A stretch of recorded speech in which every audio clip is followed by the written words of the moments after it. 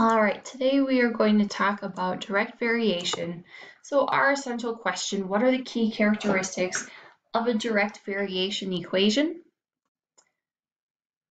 So to start off, let's define what that means. Direct variation is basically a linear equation that it has 0 as a y-intercept. So the only thing we're going to change up a little bit is that you'll notice it's not y equals mx, it says y equals ax. And there is no b because direct variation equations will always pass through the origin. So you don't need to write plus 0 because adding 0 doesn't change anything. So again, we represent direct variation with y equals ax. A is called the constant of variation. And when you look at a graph of a direct variation equation, the slope is a, and then the y-intercept is 0. All direct variation equations will pass through the origin, and they are linear equations. So for the first example, we're going to write and graph a direct variation equation that has -3, 2 as a solution. So remember, in our previous slide, we said that all of them always pass through the origin. We were given the point -3, 2. So I'm going to plot the point -3, 2. And I'm going to use these 2 points to calculate what the slope is. I can see as I move left to right that I have to go down 2 spaces and to the right 3. So I can just continue with that pattern.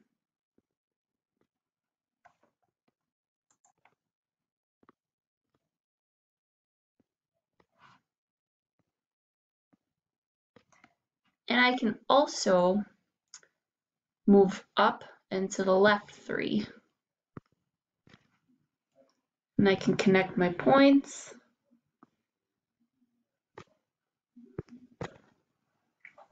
And you can tell from each of these points that the slope, or the constant of variation, is -2 over 3, -2/3. So when we write the equation in this y equals ax setup, you can just substitute -2/3 in place of a.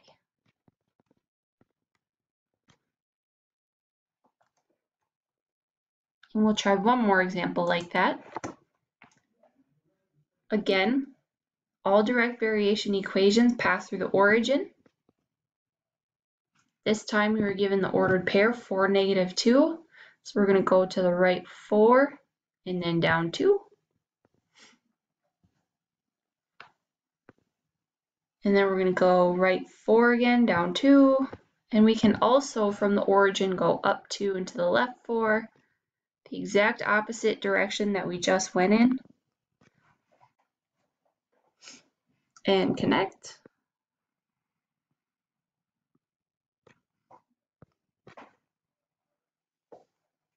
So then again, we're using this formula y equals ax. A represents the slope. It's the constant of variation, but it's the exact same thing as the slope. And for us, as we move from any point that I just drew, I can see that we went down 2 into the right 4. So -2 over 4. This simplifies to -1/2. So I can go back in if I want and plug in all the points that I was missing on the graph.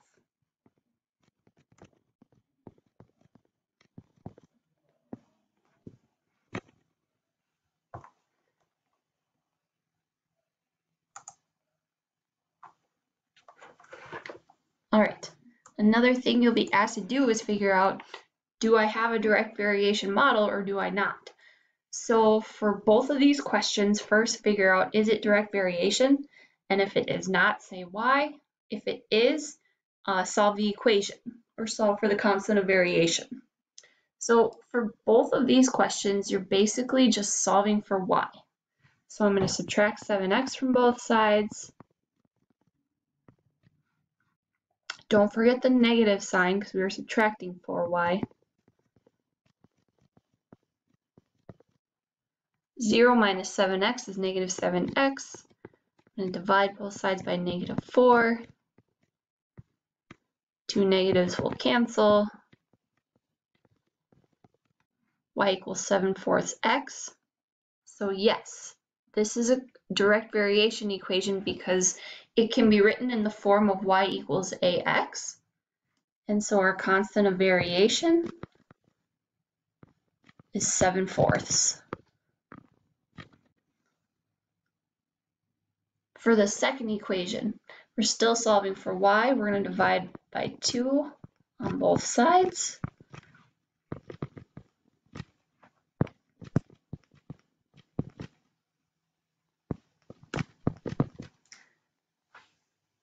And you can see for this equation, this one is written in the form y equals mx plus b. I know it's completely flipped, but I can see what the y-intercept is for this equation, and that's 5/2.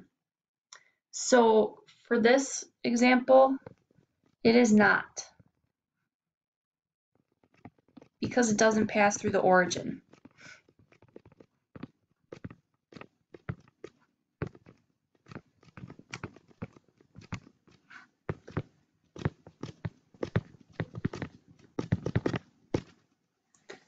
So a shortcut, if you were looking at this and you're thinking, I see a pattern, just to kind of give you a nudge, if you have a constant in your equation, it's not a direct variation.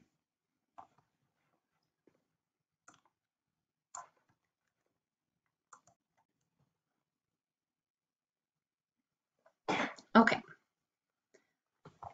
Our next example, we're being asked to come up with our own direct variation equation based on the situation we are given. So we're given that according to Hooke's law, the force that is needed to stretch a spring varies directly with the amount the spring is stretched. If 64 pounds of force stretches a spring a distance of 8 inches, write an equation that relates D and F. We know that direct variation is always of the form y equals ax. For us, we can control how far we stretch the spring. So that means D is going to be our independent variable. So that's what we're going to put in place of x. And the force depends on how far we stretch the spring. So that's going to be our dependent variable. And what we know is that if we use 64 pounds of force F, so I'm going to substitute 64 in place of F. The spring will stretch 8 inches. And so now to solve for A, we need to divide by 8.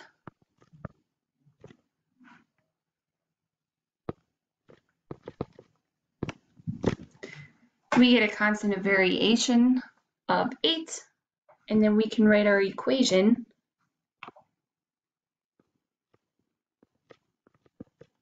as F equals 8D.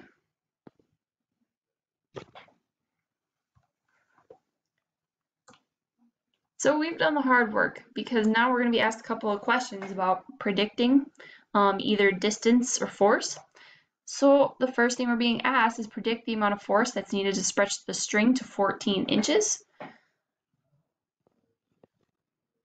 So F will equal 8 times the number of inches we need, which is 14.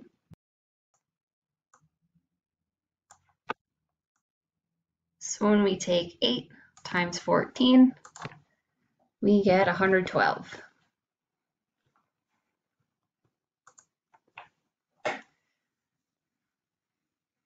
So now let's say that the force being applied to the spring is 92 pounds. Our job is to predict how far the spring is being stretched. So again, I'm going to write it on this slide too. F equals 8 times D. And for us, this time we're applying 92 pounds of force.